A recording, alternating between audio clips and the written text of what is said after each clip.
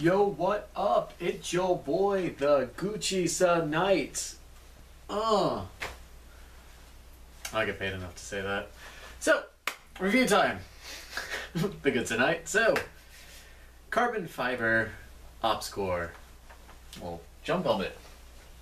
Finally came in. So, as you might recall, we had previously on the good Night reviewed the FMA OpsCore, the cheaper Chinese knockoff. This one's the ballistic version, and this one's the authentic carbon fiber, because, you know, we like to keep it real here.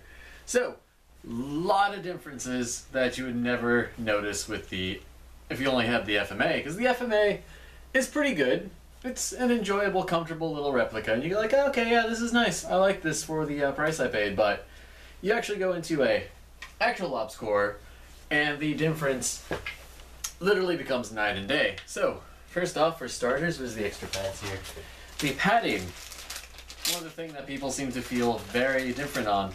Comes with two different types. This is the 3/4 one that comes extra. You come with the 1/2-inch ones. But basically, you've got this closed cell foam weatherproof padding here. This is incredibly comfortable, mind you. And that's just kind of glued in on there, apparently. Supposedly, I guess it holds, but there's also some sponginess to the bicycle helmet foam. And let's say you have your comfort squish, and then you have your not die of traumatic brain injury squish. So, two very big things to keep in mind. So these are the two ones, apparently for different size heads, depending on how much padding you need. So on and so forth. So first off, the pads, one of the big things. Now with the carbon fiber, what separates is kind of your mid-level between the basic bump helmet, or prior base jump, which is just plastic bicycle helmet, and your actual ballistic OpsCore, which is going to have a bit more weight, but a lot more defensibility. This one, the carbon fiber, is basically going to be saving you, because like, you wouldn't want to get smacked in the head with a baseball bat, but if you were going to, and it was just an inevitable fact of life you had to accept, this would probably be the way to go. Now, the great thing being interwoven carbon fibers, insane durability at practically no weight. Now, I don't have the beefiest pinky muscles in the world, but that should give you a pretty solid indication that it weighs nothing. Well, obviously, not actually nothing, but nothing weight-wise. Now, other big things, it has the actual headlock system as opposed to the, again, cheap knockoff that we're dealing with. The back plate padding here for the nape is a lot better made. The twisty dial actually works. Yeah, it works a lot better than the one in the knockoff. The side pads don't have that little extra bit of foam that I thought was kind of weird. But yeah, it has the actual hard impact protecting foam, so you were going to want that. And everything is a lot softer, more comfortable, and I guess luxury car is going to be the way to put it. Foam on the top is also, or not the foam, the Velcro on the top is also a lot better. You know what, you're going to want to have your American flag patch on there, naturally. And it also has this little fast indent on the back part, if that's something that catches your fancy. The rails are also authentic, so the aftermarket parts and all the fun stuff that comes with the attachments works much better on this, whereas on the FMA they tend to slide around and not be held in place, which is one of the big things, because I want to convert my Swordens on over to the rail attachment system that I don't want them to be flying off in random directions, which is why this was kind of an important deal. It's also absurdly expensive in comparison, but particularly running night vision, I know most people running night vision are going to opt for the base jump helmet because it's already expensive, but that's more or less all they need. But this one works particularly well. In addition, what I like, the main thing from the FMA helmet is these little dovetail clips here that actually go into the sides of the helmet. These do work with the authentic OpsCore. So that's nice, because I'm going to be modifying these into my mesh mask and give it a way to sit on the outside and just kind of clip in there. I might get some buckles later just so I can unbuckle one side, kind of like the Halo Jump mask I also reviewed. So, as far as fit and comfort, this one is a medium large. You can see on the inside, there's the two paddings, there's the back pad here. These are all incredibly comfortable. One guy, I did read a lot of reviews while I was waiting for this to come in, even before I even ordered it. Some people apparently really dislike this padding and this attachment system. You can switch it out if you so choose, if you really want the Oregon Arrow pads or something of that nature, and you don't like the headband. Now, the benefit for the headband, I've already got this thing fitted, so as you can see, I don't need to make any adjustments here, but even without the strap, it ain't going nowhere. And you can take those nasty impacts to the side and top of the head all over and be relatively okay. I do like the texturing on the top. It's got kind of like a rough, coarse, rusty spoons texture going. Chin strap, you don't need the chin strap, but you can use the chin strap. It's more to keep the helmet from flying away, worst case scenario. So it's comfy, as you can see it fits really well. And with the headband being nice and attached, yeah, it's not going anywhere. Which is important because with the older system, one of the big problems I had, particularly with the, was it the Mitch 2000 Ace Advanced Combat Helmet? One of the big issues I was having was just the pads and the chin strap. There's a lot of wobble, and the camera weight was extremely noticeable. Now, if I mount the camera onto here, as I've done earlier, just to test it out, cinch down on the band here, nothing. Don't even notice you're wearing it. Which is a big win in my book, although I'll probably have it connected to the comm system, assuming my team also gets on comms, because with it directly connected, you can actually hear the two-way communication during pew-pew, which I think is nifty, so there's that. And yeah, you do have got your ventilation holes here, so another thing over the ballistic is, if you're not expecting to get shot at or blown up, but you still don't want debris and stuff banging you in the head at non-explosive velocities, then yeah, this actually works out incredibly well, and you get some ventilation, and if you're doing any sort of amphibious operations, you're also going to get improved drainage and stuff. Again, it's very weather resistant, weatherproof. Probably going to have to do a lot of cleaning afterwards with some fresh water, maybe some airbrushes and sponges and whatnot, but yeah, ultimately, absolutely awesome for the insanely expensive price you would pay for one. So comfy, scrubbies, all that fun stuff. Kind of feels like a scouring pad, but also with the padding, you can set this up on your head, and as with all helmets, you can sleep in them. Not a big thing, not something that people aspire to do per se, but if you were lying down, you're just out in the middle of the open field, you get a chance to take a nap, then yeah, this extra bit of padding and stuff is going to play a huge role because your helmet's going to keep your head off the dirt. And yeah, comfortable, snazzy, delightful. Other synonyms for good and whatnot. That squish is impressive. There's not enough words to explain how nice and comfortable this padding is for what it is. And yeah, you can actually wear this for several hours. The less things you have on it, of course, the lighter it's going to be and the more comfortable it's going to be for extended wear. And I would love to run some knots with this. Unfortunately, I don't have any knots at the moment, so there's no need for the nod weight, and there's no need for a counterweight. And the more weight you add, the sooner you're going to get spinal compression and discomfort. But at present, with just the carbon fiber, it weighs nothing and is incredibly comfortable. So, probably overkill for airsoft, again.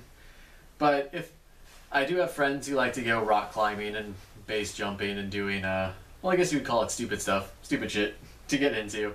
And yeah, having a helmet to keep your dome safe is going to be a huge thing. Although it's not the end-all be-all. Moving on, another one of the big things, actually I should cover before I even get into that, the back screws here, since they can, you don't get a manual like this with the FMA. And this manual is, this manual is a lifesaver. So the two back screws loose, you set the helmet up on your head, you determine how high you want it to fit, and you need to make sure you have about an inch from your brow to the top of the helmet so you can don and doff goggles with ease. And yeah, they don't have any interference there. So once you got that set up and the band tightens, you actually take the helmet off, you tighten these two back screws, that locks this in place so it sits properly each time, every time. Now the helmet here, the booklet has a lot of good information. It also covers the high cut, the maritime, and the fast. The big thing with the base jump, the bump helmet, is that it's a bit of a different, unique design, so it doesn't. This is basically exactly what you'd get with a ballistic, except you would have a ballistic shell as the main difference. So the key things here to keep in mind is actually, this is my favorite picture of all time that's in a booklet with Bert and Ernie. And this just tickles me to no end, I kid you not. And then you got a lot of good information, helmet sizing, how to set the pads and set up the helmet. And then it gives you a bunch of other fun, the headlock system if you've never used one before. How to tighten the OCC dial, big deal, you know, clockwise rotation. where all the Velcro and stuff attaches. Things you can attach to it for night ops, for was airborne, breaching ATV with the mandible and stuff. Not a lot of airsoft mandibles at the moment, unfortunately. Mission documentation. What they're really trying to say is you're going to be doing airsoft.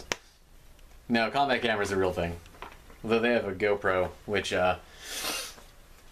it's all about Contour. Contour is just a superior product in every way, shape, and form, including price. But hey, we'll get into that for another day.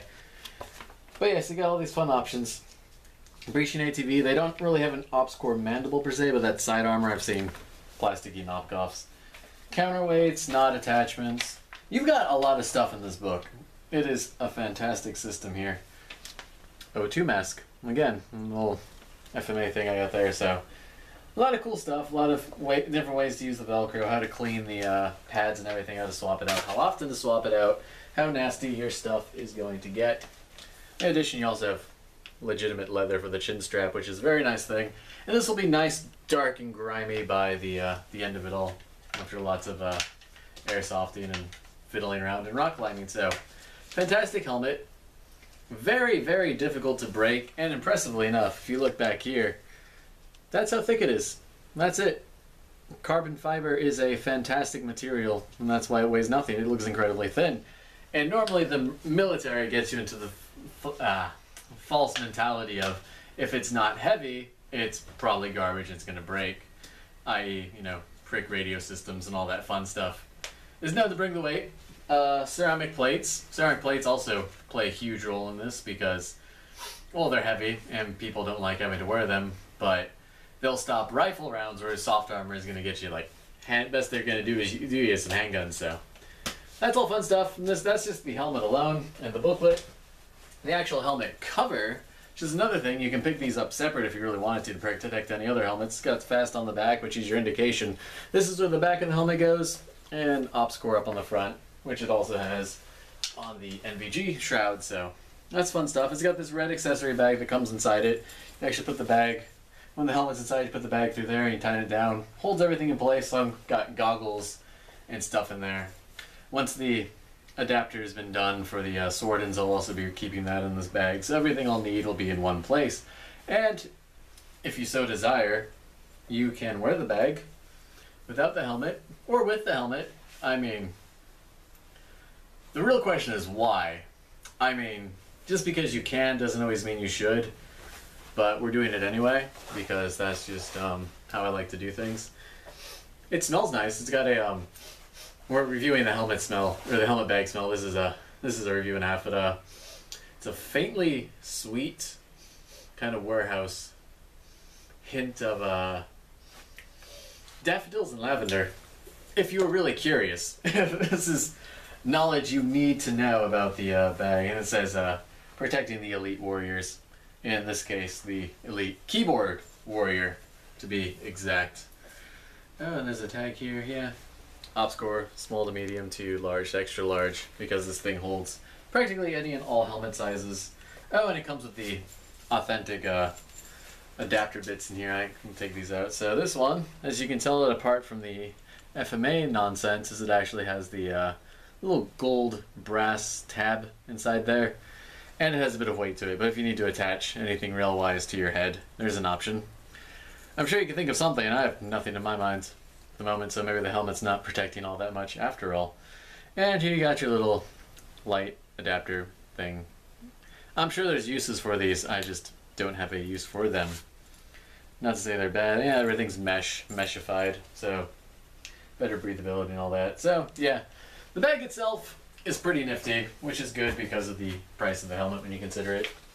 And yeah, so you have a nice helmet. So what is my overall plan? Well, the same plan continues over from the FMA Ops Core, which is nice in its own right, but keep it real, fam. Yo, lit 100 fire. Is we're still gonna attach the I might just run the goggles around the back and run a helmet cover over it, but I'm probably going to get the swivel adapters and have to do all that cutting modification stuff. Mount those back here on this boy right here. You get the sword end adapters. Well, the sword end, well, it's technically the mark adapters for the Peltors, and then you're modifying the Peltor to a Sarah sword end adapter. And then that all links together, and you can put these swordings back here, goggles up here, and yeah, so the end all plan is going to be to have the helmet as one piece with the chin strap, or the face mask hanging free. Place helmet on head, secure les buckle, and then the plan from there. What I want to make everything as easy as streamlined as possible is then take swordings, pop free, place over ears, take googles, place over face, and then take the fun little chin strap, or not the chin strap, but the mesh mask itself, and go click. And that's it. I want to be able to just do that, and then get out there and go pop, pop, pop, pop, and then end a game, go to take a break, pop mask. I really want to get that buckle. That's the key thing I'm missing. But I'll be able to pop the buckle open, drink water mid-game while protecting my face.